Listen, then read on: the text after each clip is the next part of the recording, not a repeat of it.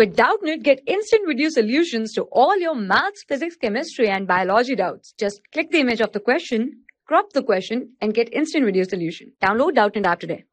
Question is, a sample of gas in a box is at pressure P0 and temperature T0. If number of molecules is doubled and total kinetic energy of the gas is kept constant, then final temperature and pressure will be, here we can say, total average kinetic energy for, let's say, F degrees of freedom of a gas is given here as F by 2 kT. This is for one molecule. Hence for n molecule this is n kT.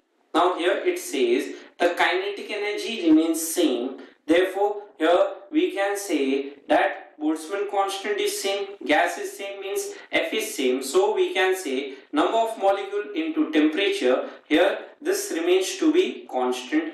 Therefore we can say as n initial into initial temperature is equal to final number of molecules into final temperature. So here if initial number of molecule is given here as n0, initial temperature is T0, so final molecule is said to be doubled, that is 2n0, hence final temperature Tf here can be written as, let's say, T0 divided by 2. So final temperature is T0 by 2, so option number 1 and 2 are incorrect. Now coming to final pressure. So we can say here that, let's say, PV is given here as nRT, ideal gas equation. Hence we can say P into V here comes as N by, let's say, Avogadro number into R into T.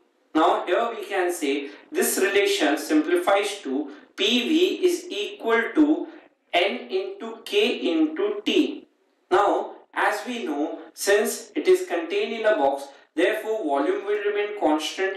Here as we have here N into T as constant, so NT remains constant, product NT remains constant, K remains constant, hence pressure will also remain constant. Therefore final pressure will be equal to initial pressure, which is equal to P0, hence final pressure will be P0, hence option number 4 is the correct answer. So 4 is our answer.